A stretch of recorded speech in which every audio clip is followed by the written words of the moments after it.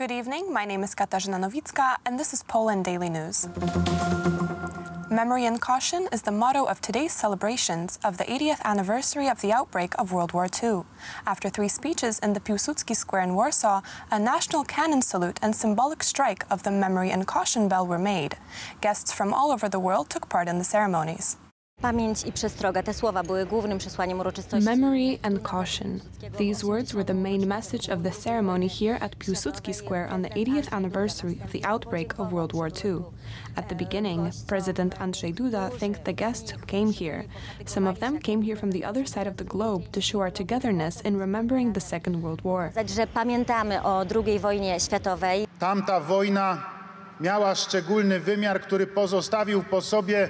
That war had a special dimension which left a mark in many places.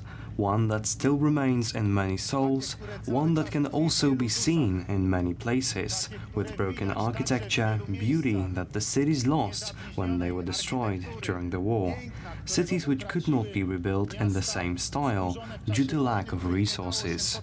The nation to which I belong is such a nation. It was here that the Second World War began on September 1st, 1939.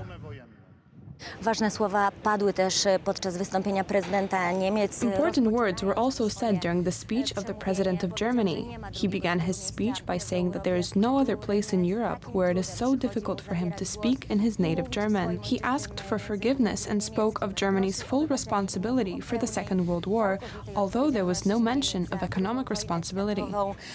Choć o odpowiedzialności finansowej nie było tu mowy. A war ends when the weapons are silenced. But its effects are an inheritance for the following generations, and this inheritance is a painful one. We, Germans, accept it and carry it with us. As German President and together with the German Chancellor, we want to tell all Polish people that we will never forget. We will not forget the wounds inflicted by Germans on Polish people. We will not forget the suffering of the Polish families, nor their courage and resistance. We will never forget. The United States Vice President Mike Pence spoke on behalf of President Donald Trump. He spoke a lot about the Polish spirit, Polish courage, and the fact that Poland proved to be the homeland of heroes. Jest ojczyzną bohaterów. If I were called upon to identify briefly the principal trait of the entire 20th century, główną cechę XX wieku, nie mógłbym znaleźć nic bardziej precyzyjnego niż to. Men have forgotten God. Człowiek zapomniał Boga. Those who sought to remake the world Ci, by którzy force chcieli did not have the last word. Przeobrazić świat siłą, Because nie there was mieli something jednak greater ostatniego słowa, ponieważ coś większego through the brutality of stanęło im war naprzeciw. Przez brutalność wojny and through 4 i decades przez of communist rule. 40 lat rządów As President komunistycznych, Trump said 2 years ago in jak this city, powiedział 2 lata temu w Warszawie prezydent Trump, Poland and the other captive nations of Polska Europe i inne endured narody ujarzmione a campaign to Europy demolish your freedom, your laws, your history, przetrwały your brutalną identity. kampanię zniszczenia ich wolności, praw, historii i wiary. Yet you never lost that Ale spirit. nigdy nie straciliście ducha. Your oppressors tried to break you, but Najeźdźcy Poland starali się could was not załamać, ale be Polska broken. nie może być złamana. Wszyscy przywódcy biorący udział w uroczystościach złożyli. All the leaders present at the ceremony laid a joint wreath at the grave of the unknown soldier. Each of them also struck the symbolic bell, which was cast especially for the occasion on which the slogan "Memory and Caution" was engraved. Now it will be handed over to the city of Wieluń, which was one of the first places to be bombed on September 1st, 1939. 1 września 1939 roku. Poland was one of the countries which suffered the most losses during the Second World War. The Polish nation also never surrendered to tyranny, neither German nor Russian. Magdalena Bałkowiec was with the participants of the 80th anniversary of the outbreak of the Second World War at the Piłsudski Square in Warsaw.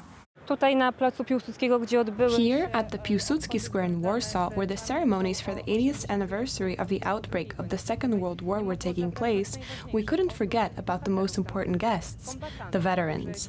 They shared some of their often painful memories with me and told me what effect the Second World War had on them and their families. los ich rodzin.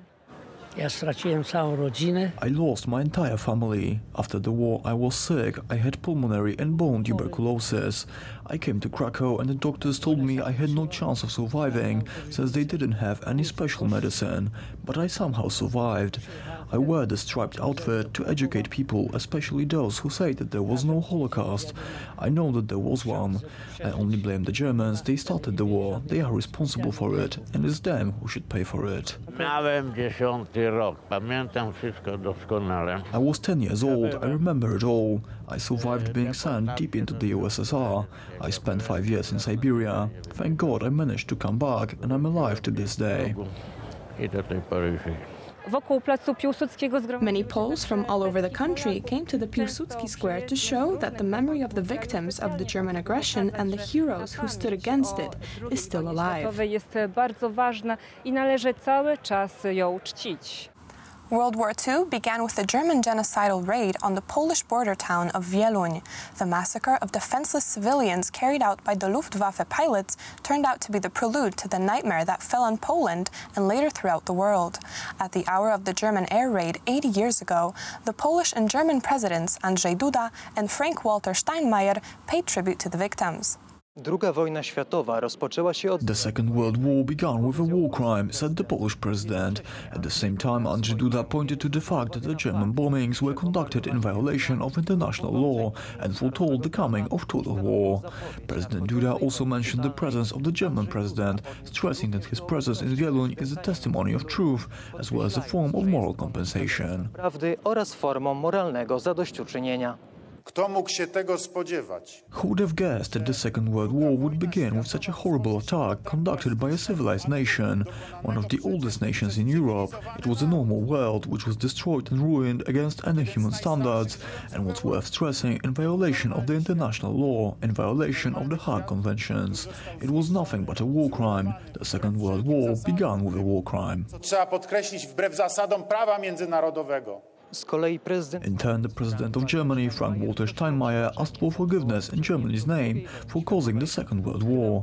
I bow to the victims of the attack on Wieluń. I bow before Polish victims of German tyranny and I ask for forgiveness, said President Steinmeier in German and Polish. The German head of state stressed that it was in Wieluń where all hell broke loose, caused by the German hatred and desire for race dominance. According to Steinmeier, the bombing of Wieluń was a terrorist act. He mentioned that many Germans still are uneducated about this matter. The German president also pointed to the fact that it was in Wieluń where the Polish-German neighborly relations ended. Those who know these pictures, who heard the story about this tragedy, death and destruction which was caused by the German attack 80 years ago, know that it was here that the German hatred, violence and crime were born. For 6 years they ravished Poland and the entirety of Europe. I bow to the victims of the attack on Wieluń. I bow before Polish victims of German tyranny and I ask for forgiveness. Barbarzyńskie bombardowanie Wielunia. The barbaric bombing of Wieluń began on September 1st, 1939 at 4:40 a.m. 29 diving bombers Junkers 87 took part in the attack. Due to the German bombs, most of the city's buildings, including hospital and historical monuments, were ruined. There are discrepancies in the number of victims. However, according to many historians, on that day even 2,000 people may have lost their lives in the small town. They were the first victims of the Second World War. Polskie ofiary II wojny światowej. Prime Minister Mateusz Morawiecki attended the Westerplatte festivities in the early morning. It was there that the Schleswig-Holstein cruiser fired the first cannon salvos on the Polish military depot during World War II. Mówi się, że It is said that the night is darkest just before dawn. The attack on Poland by Hitler's Germany happened suddenly. This meant the darkest days for us in history. Churchill said that German crime had no name. Rafał Lemkin gave this crime a name of his own. It was a giant crime of genocide. Genocide on the Polish nation, on Polish citizens. Every day, for 6 years. Every day, 3,000 people were killed and died on various fronts in different circumstances. In death camps, on the streets of Warsaw, in pacified villages. Daily, The first victim of war is said to be the truth. The first victim of the war, besides the truth, was freedom, human dignity, and Poland guarded those values, those fundamental values for Western civilization, for European civilization. Na różnych frontach, w różnych okolicznościach, w obozach śmierci. That's all for tonight. Now on to Poland Daily Business with Aleksander Wierzejski and his guest. Thank you.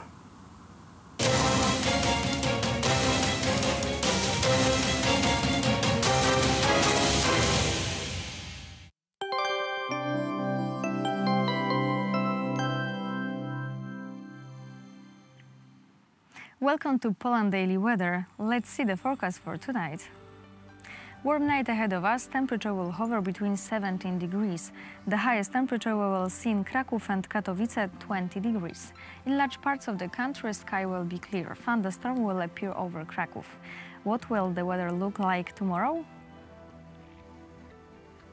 In Poznań and in Rzeszów, we are expecting a downpour and storm. In the rest of the country, loads of sunlight are expected. The temperature will range from 26 to 31 degrees on the south. The pressure will little rise. Let's check the weather for the next days. On Tuesday, light showers will appear on the northeast. On Wednesday, rainfall will leave our country. Temperature will fall and will hover about 21-23 degrees. On Thursday, temperature will increase again to 33 degrees. Stormy weather over Rzeszów. Thank you for watching and goodbye.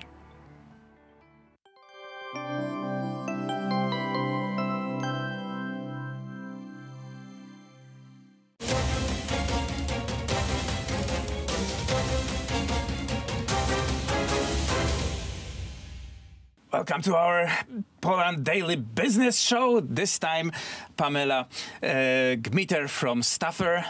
Hi, thank you. Well, it's our pleasure. You are in very peculiar business, hiring people to fill the position in hotel. Do you think, is your business threatened by artificial intelligence? I mean, which will replace first your workers and finally yourself? I don't think it's a threat in my business because I'm in a lack of workers, right? So if I had technology that could help me with it, it would be good. At this point, how AI is actually helping me is we've created this application where our workers and our clients have access to it. Our workers see their shifts, and based on their location where they live, based on their preferences of hours, based on where they click that they like to go to work, the system creates events for them saying, here, there's good work for you, there's work for you that's close to your house, etc., which helps me as in more in the office of management these staff. So I have all of their information in the system. They're doing the scheduling themselves, so they're actually happy because it's flexible. I'm not saying, okay, you have to work from Monday to Saturday at these hours. No, this is the events that we have. You can sign up yourself. And the events created, they create this AI intelligence where they're like, oh, this worker really likes going here and here and here. If a new event opens, they get a text message saying, hey, look, maybe you like to go to work here. So in that matter, it's helping me. In the matter of creating robots that are going to take away waiters, I'm not too scared about that yet because the human interaction in restaurants and in hotels is still big and in need. I'm hoping for the waiters that they might get robots that will help them serve the client, like carrying the plates, carrying the trays. But I think the human interaction between the waiter and the guest, it's going to take a long time to take that away. Some hotels are using these applications that let you choose food and speaks in your language, whatever the language is. There's also sort of a little bit dehumanizing the contacts. Yes.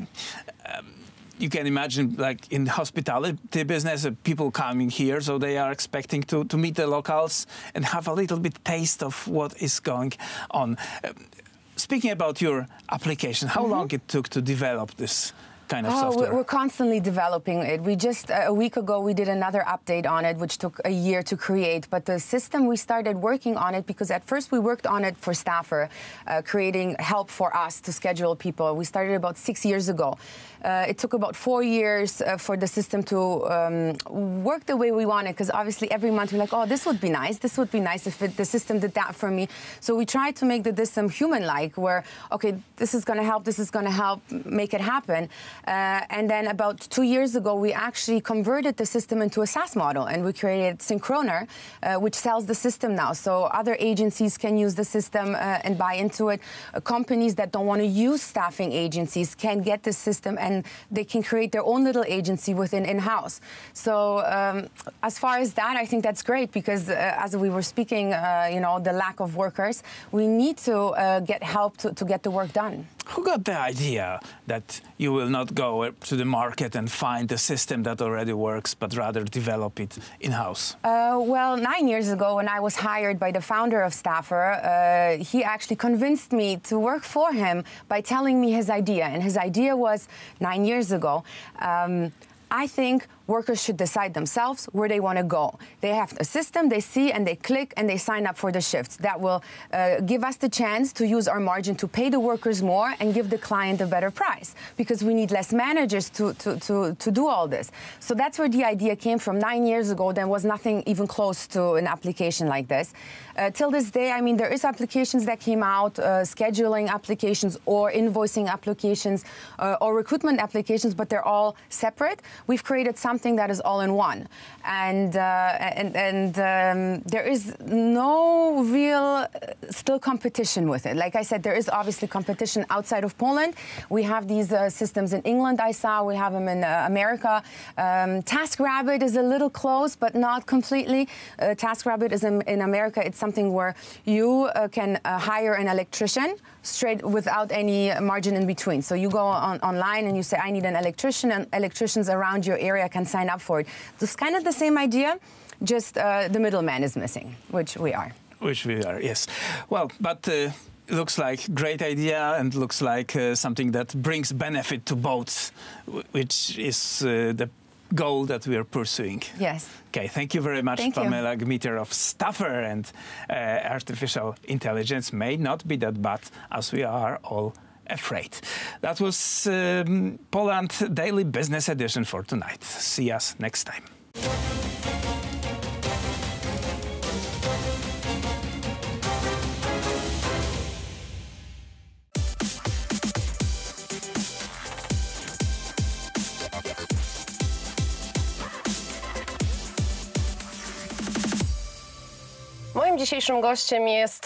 Today my guest is an unquestionable star of the Polish music scene. Everyone knows songs like Jolka and Bal Wszystkich Świętych. Please welcome Krzysztof Cugowski, who still sings and doesn't want to stop. Good evening, and thank you so much for accepting our invitation.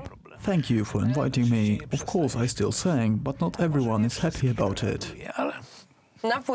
Your youngest son, Krzysztof, also appears on the album. Does he want to follow in his father's footsteps? To znaczy, może nie do końca tak, ale też rzeczywiście okazuje się, że można... Maybe not entirely, yes, but it really turns out that you want to convince your child to do something else, because I thought 3 people working in music was enough, but it didn't work. The youngest son is going more towards acting. He de facto graduated from an English high school recently, and in September he's going to a theatre music university in England. We'll see what will come out of it. Z tym, że on bardziej w kierunku aktorstwa, on w tej chwili skończył już de facto szkołę średnią w Anglii. Until now, we've only stayed on the topic of music, but you also had a short run with politics. Do you think that a musician has the same right as a lawyer to be a member of parliament? Jasne, że tak. Of course I do. I see no reason for musicians not to be politicians. Nie byli politykami. We now have 2 musicians in the parliament. No tak, no, muszę powiedzieć, że z taką... Sure, I often follow Paweł Kuki's activities with sympathy, and I wish him all the best. Previously, I thought he'd fare worse, but it turned out it actually works. so I congratulate him and I root for him. It turns out his movement has a lot of reasonable, bright ideas. Bardzo rozsądnych i przytomnych pomysłów na różne rzeczy. You, however, ended your political career after 2 years. Why? Mnie się wydawało, że Already then, I was 55 years old. I was a man fulfilled in career and family. I thought it was a time to do something more. I once said the phrase a lot of people use, for Poland, for the country and such. It's thrown around too loosely, although it's a great phrase on its own, but I'm not going to say it. I wanted to do something for the city of Lublin, for people close to me, and that's all it was. Honestly, I don't regret it. I now know much more about politics and how you do politics than an ordinary citizen. I don't pretend like I'm not interested in it anymore. I am a careful observer of our political scene. I simply think it's not for me, for several reasons. Firstly, it's bound for teamwork. I'm always joking that I've done some duets in my life, but I prefer to perform solo. That's how I imagine it to be, though it turned out that it's not possible in politics, regardless of what party you're in. All political parties work in a very similar way, it's just how it is. Of course, I have no resentment, and it was my choice not to run for MP. I think it was the right call. Nie kandydowałem.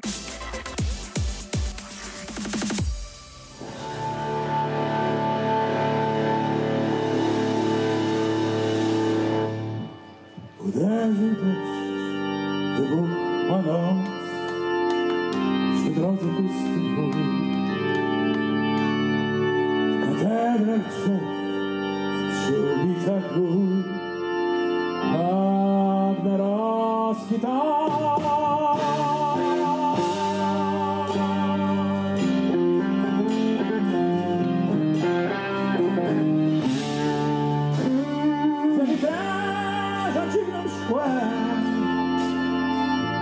Pustych komnat chłop, przerywają rozbity czas, martwy pusty dwór.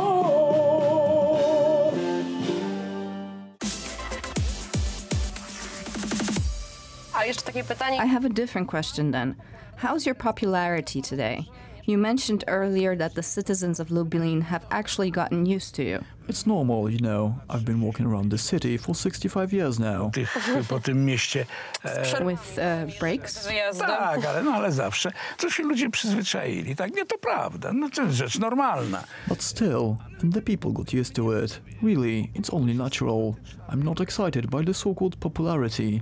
There are artists who say that being famous can weigh too much, that they are unhappy. They must be lying. Popularity is quite nice, but the best one was during the communist era. It was great. You could get things you wouldn't get any other way in a meat store. Z mięsem. Unfortunately, you wouldn't get that today, unless they would let you in front of the queue. I teraz już chyba nawet, ale wie pani, co jest dla mnie jako człowieka już trochę starszego? Takie najbardziej ponure. It's gone, yes, but do you know what's the saddest thing for me as an older man? When the young ladies bow to me first. It's not cool because you can see my age. It's a good thing I'm not using public transport because they would move over to give me a place to sit, and I think I wouldn't survive that.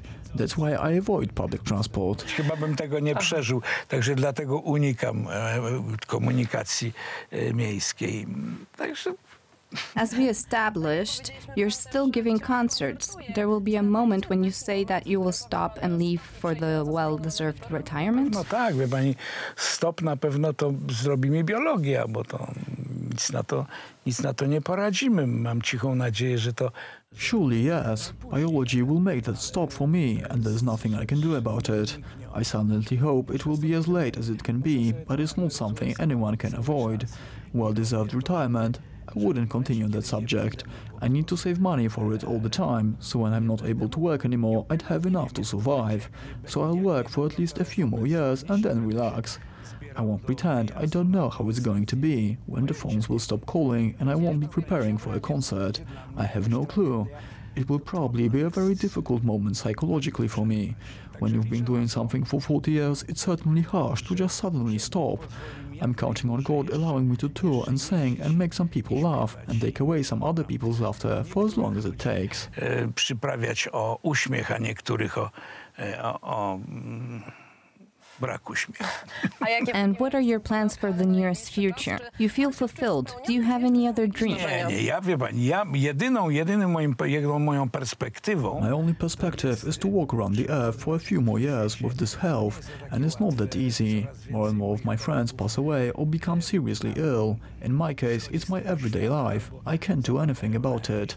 People say that when they were young, they went to parties and weddings and so on. I attend mainly funerals, but you can't do anything about it. That's how life is. Ale na to nie ma, tak po prostu jest świat. We mustn't end our conversation on such a sad thought, though. Could you tell us something more positive? No! Fine, let me say that in some time I will be attending a christening and a wedding, so it's not all that bad. Dobrze. Maybe Krzysztof Jr. will surprise you with something. Nie, no to jeszcze chwilę, on ma 19 lat. Give him some time, he's only 19 years old. You should wait a bit more, but I'm counting on him in the future.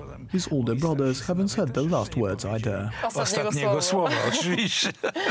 Dziękuję bardzo za Dziękuję rozmowę. bardzo. Państwu także bardzo dziękuję. Thank you very much for being our guest. Thank you for being with us.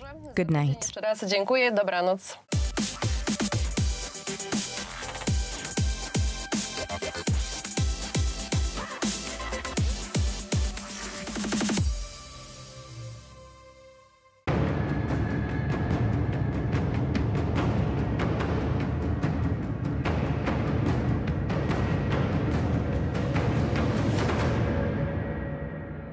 Ladies and gentlemen, welcome to Poland Daily History. Today we are discussing the events of World War II and the consequences for the Polish nation.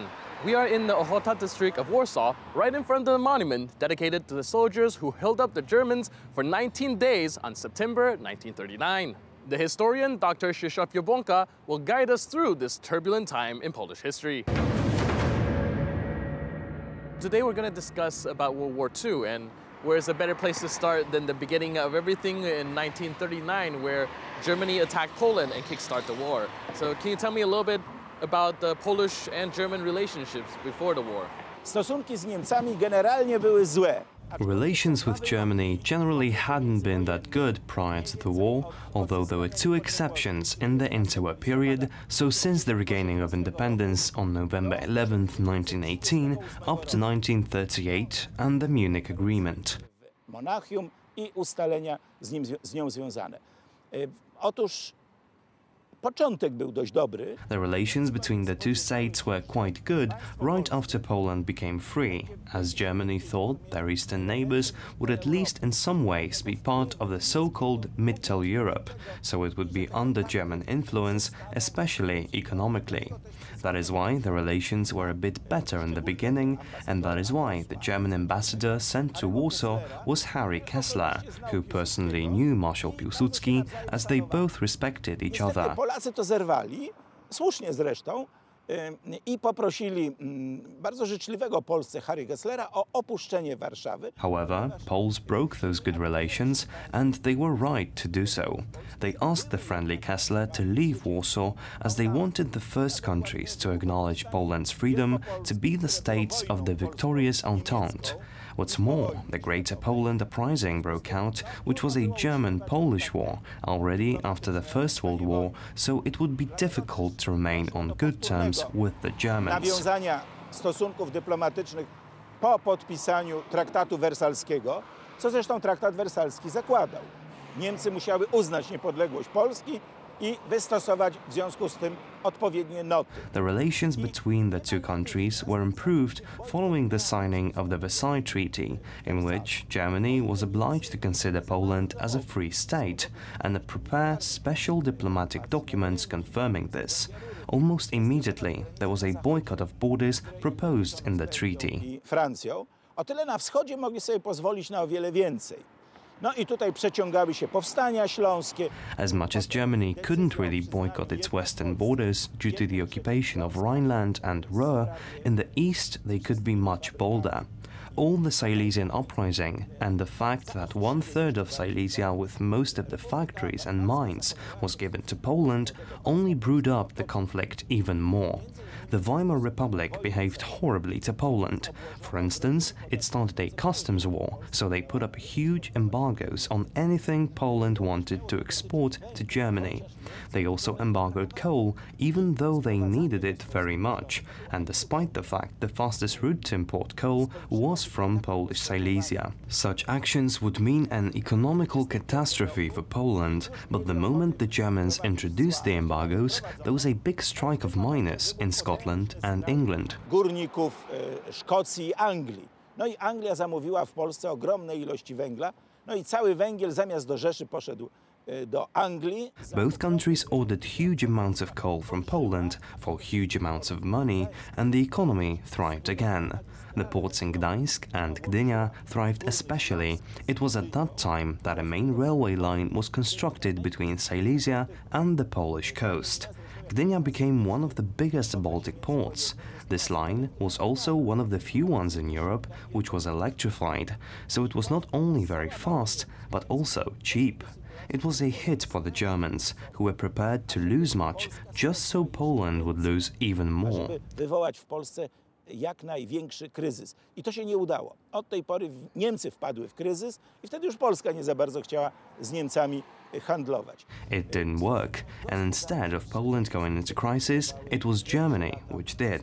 They all switched, as it was our country which didn't want to trade with our western neighbors. The economic relations were what mattered the most in the first years following the Versailles Treaty for the two nations. The first warning sign for Poland was the Rapallo Treaty, which was signed during an economic conference when for the first time the diplomatic representatives of the victorious states of Entente met with the officials of the countries which lost. Zwycięskich państw Entente powojennej spotkali się z pokonanymi państwami, czyli z Rzeszą i Związkiem Sowieckim. Germany and newly restructured Soviet Union.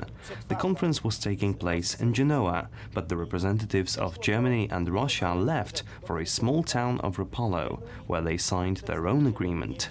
Firstly, they renounced all financial and territorial claims from after the Great War. Secondly, they formed an alliance-like relations. And thirdly, which was a secret protocol, they agreed to military cooperation. Uprzywilejowały się nawzajem te państwa w największej formie, a po trzecie, co już było tajnym protokołem, wpuszczono do państwa sowieckiego wszystkie te działania, którym traktat wersalski które zabraniał Niemcom na terenie Niemiec. All the actions that Germany was forbidden to take, it took in Russia. For instance, pilots, marines and other types of soldiers trained in Russia. Some German officers even joined the Russian army, like Bronisław Kamiński, who at the beginning of the Second World War joined the military of the Third Reich. This deeply concerned Poland, as any improvements in the relations of Germany and Russia meant trouble for the country in between for centuries. There was also a second time the relations bettered. It was in 1934 when Hitler unexpectedly signed a non-aggression pact with Poland and renounced any military plans towards the country. Kiedy nieoczekiwanie Hitler zawarł z Polską pakt o nieagresji i wyrzekł się wszelkiego działania militarnego, które by zdestabilizowało sytuację. It freed Poland in the sense that it could now conduct a strategy of treating Russia equally to Germany. So the moment Poland struck a deal with Germany, it could do the same with its eastern neighbors. It all worked out in 1938, when Germany suddenly came out with demands towards Poland. Jak z Niemcami. I to się udało do 1938 roku, kiedy to Niemcy nagle wystąpiły z żądaniami w stosunku do Polski. So you were telling me that the Poles and the Germans signed a non-aggression pact in 1934, but from what I understood, Poles did contact the French beforehand to try to figure out what they would do about Hitler, and I was wondering if you can tell me a little bit about that. Oczywiście strona polska świetnie sobie zdawała sprawę, ku czemu dąży Hitler i jego partia. The Polish side knew all too well what Hitler and his party were aiming for. We had experts in politics, military and economy who knew German and read not only the Nazi press, but also the infamous book by Hitler, Mein Kampf. W momencie, kiedy już się zanosiło na zwycięstwo partii nazistowskiej w Niemczech, Polacy rozpoczęli właściwie równolegle rozmowy. When there were signs that the NSDAP would win the elections, Poland already sent representatives to Germany for talks.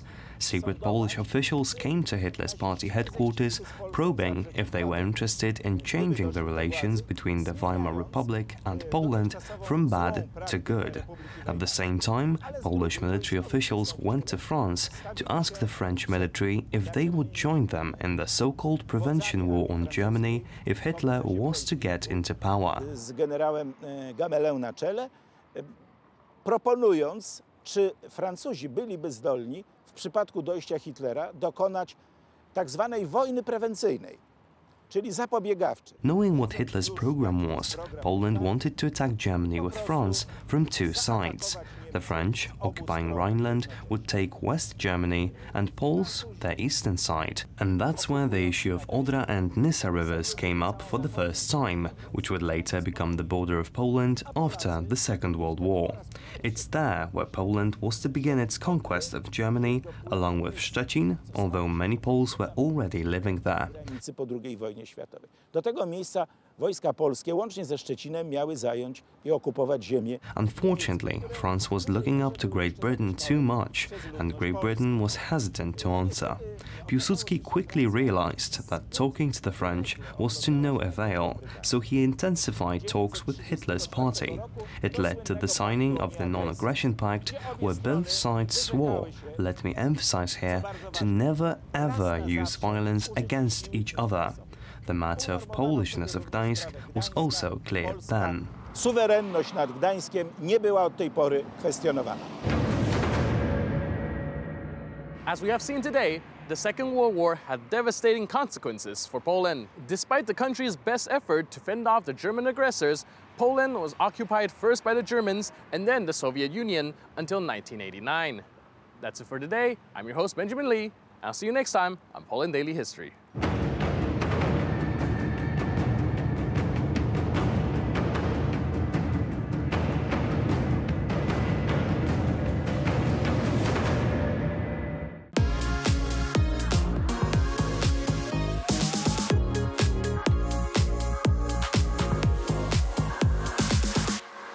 Hello, everybody, and welcome back to another exciting edition of Poland Daily Travel in the studio with my guest, Nicholas Richardson, who does the best Prince Charles impression. Well, it's even better than Prince Charles. I would say. Even he's confused, I gather. Yeah, yes. I think you do it Thank better. you so much, yes. And let's face it, you got the ears for it. Thank you so much. Yeah, and I think we should acknowledge that. You should.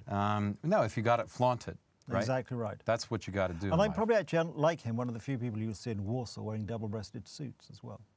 Yeah, nobody wears those anymore. Well, I do, and Prince Charles. I used to have one or two of those. I've sort of decided that I've made my, like Steve Jobs always wore black to make his life interesting, to make it simple. No, to make it simple, not interesting. So I've decided, during the day I'll be Prince Charles, at night I'll be James Bond. This will simplify my life. You'll be like James Bond? Yes, exactly. I think so.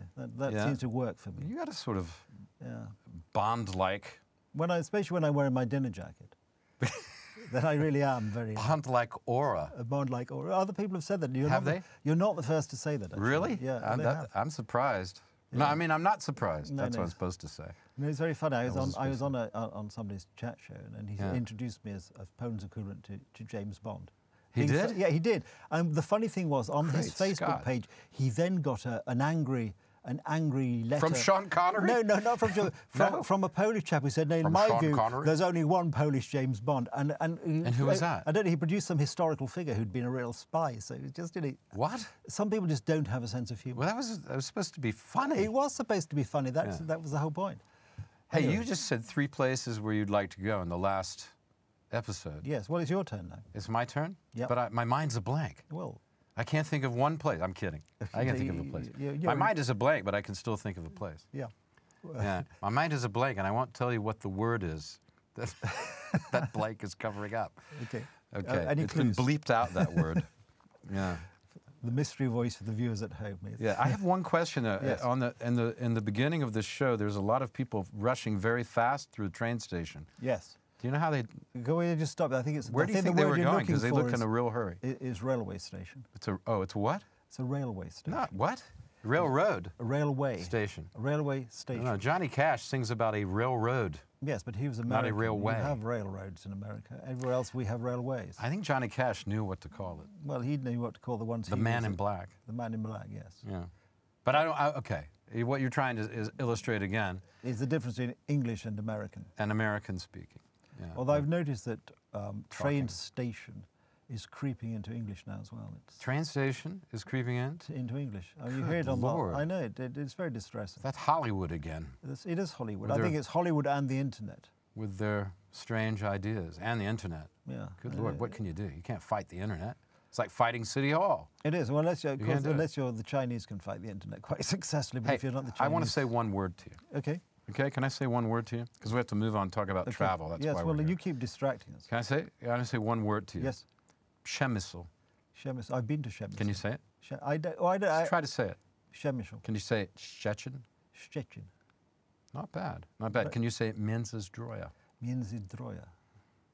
Pretty good. Thank you. I'm surprised. I'm shocked. Yeah. I would have thought that you'd have trouble with at least one I'm of actually those. a bit more, although I've been... I had to practice for like half an hour. I've never got... Przemysł, everybody I ask who's Polish pronounces it slightly differently. That's all they do? They pronounce it... Even Poles pronounce it differently? Yeah, I've been a bit confused by that. How could you tell? I couldn't tell the difference, really. Well, no, but they do slightly, because I keep asking, because when I was there making a program about it, a history program about it, I kept trying What was the program that you were making? We were making a program about the history of Przemysł, actually. And so? Which is quite interesting. What was the focus? It used to be an Austrian town? It used to be an Austrian... Or Austrian architecture? Yes, in the Austrian partition. In the 19th century. Yeah. It saw a lot of action in the Second World War. First World War too. And particularly the First World War as well, where the outer and the inner fortifications were built. Yeah, and you can see those fortifications there. You can see those fortifications. But for a lot of your viewers, the cathedral is quite interesting. It's not the most interesting church in there, but it is quite interesting, because in the vaults of the cathedral, which you can visit, which have been recently renovated, which are very nice, you can see the skull of Saint Valentine. The actual Saint Valentine? They believe this is the skull of... Now, was he the guy with the Saint Valentine's massacre? No, that was... You've been watching Some Like It Hot. That was Tony Curtis and Jack Lemmon in the film. No, this was Saint Valentine. What? You're confusing me now. This is the saint you mean feast we celebrate on the 14th of February. This is the original guy with Valentine's. This is the original Saint Valentine. Saint Valentine. It's really his skull? They believe it is his skull. How do they know? I don't know. In the Middle Ages, people went around collecting these sort of relics. They would keep them because there wasn't much else to do, let's face it. Yeah, but it's actually They didn't have Game Boys. It's a very interesting trip there. They've got all sorts of things down in the vaults, which have recently been renovated, so they're very nice to see. Oh, that sounds interesting. Good lighting and some interest. And you see even some of the very early foundations of the church, because the current... How old is that skull, by the way? Do you remember? I don't remember exactly. Vaguely? No. Any idea? No. I have no very idea. old. And would you say it's 500, 600, 700 years? More than that, I think.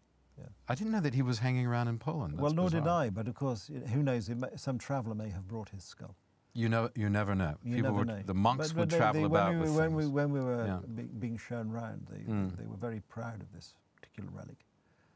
It's also, Przemysł is a very good place to go to Lvov. Now, I know Lvov is not in Poland, but it used to be. It used to be in Poland, yes. And it's known as a largely Polish city. Even today, they speak Polish there. And if you speak a bit of Polish and you go there, people are very receptive. Yes, of course. And it's a beautiful town. It was not really destroyed. No. It's a bit dilapidated, but I think that adds to the charm. Yeah, I've heard it. I've not been, but I've heard it is lovely architecture, which can do with a lick of paint and a bit of touching up here and there. That's right. And you can get there just by going through the border near Przemysł. And I can tell you can walk right through the border. You can leave your car at the border. You don't have to wait in line, because it can take a while.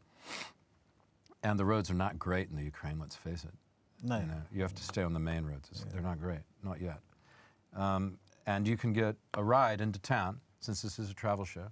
If anybody wants to go to Lvov, you can get a ride into... That's your tip, is it? From the border on the other side. It's very fast, actually, to go through.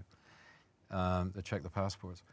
And you get on the other side, and there are people waiting, and they'll take you into town for 100 zlotys. And then they'll take you right to your hotel, you tell them when you're leaving, and they'll come back and get you. That's excellent. When you're leaving, and bring you back for another 100 zlotys. Well, and that's 100 zlotys per car. Then you're not worried about where to park your car or anything like that? What? You're not worried then about taking your car into yet another country. So well, no, yeah, well, it's just the waiting that's the problem mainly, isn't it? It's a good top tip there. Yeah, save time. Yeah. So, and you can go over and see. So Przemysł's nice. Przemysl is a nice town, and you can get to Lvov, and you can see a bit of the old school Polish architecture, and a city which is now in the Ukraine, of course, called Lviv. In Ukrainian. Yes. In Ukrainian, but has a lot of Polish. History to be looked at. I mean, you and it's very good food too. Yeah, I mean, you and I probably tend to, because I come from an island, you come from a country which might as well be an island, a long way from. We know we're used to sort of fixed borders, and a lot of these towns and cities in this part of the world, they've moved. The borders have sort of moved around them quite a lot through history. Which is Belarus, a lot of this, exactly, and also Vilnius. It's always quite fascinating seeing the different influences on these places. Polish.